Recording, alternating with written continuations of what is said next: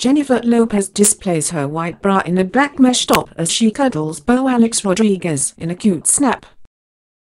Jennifer Lopez is in the best shape of her life at the age of 48.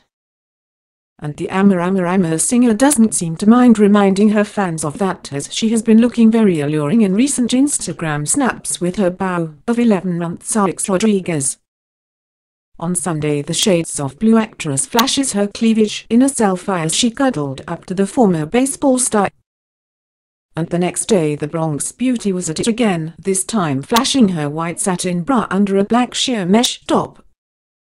The looker was cuddled up to her man in an Instagram snap he shared.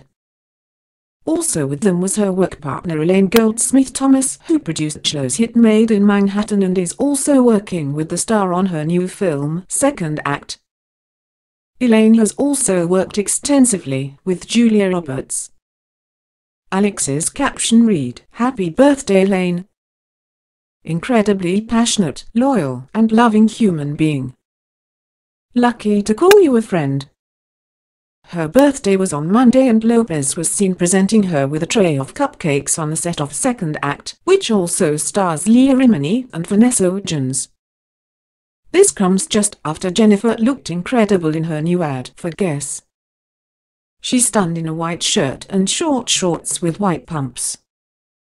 In her Sunday selfie, Jennifer showed off her cleavage in a skimpy white spaghetti tank, as the former Yankee player wore a blue t-shirt. The Jenny from the Block songstress accessorized her look with gold hoop earrings. Jennifer wore her silky caramel locks in a low ponytail, with a smoky eye makeup look that accentuated her natural beauty. In one Instagram story post, a snapshot of the matching PJs.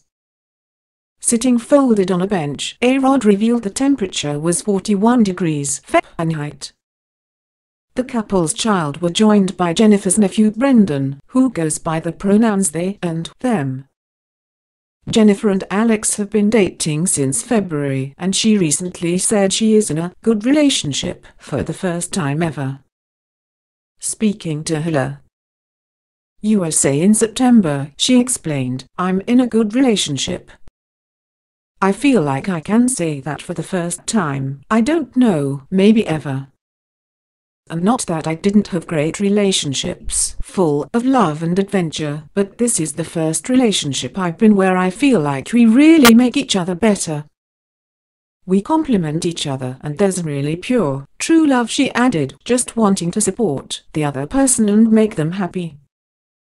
So there's a different selflessness in the love that's beautiful and different and healthy.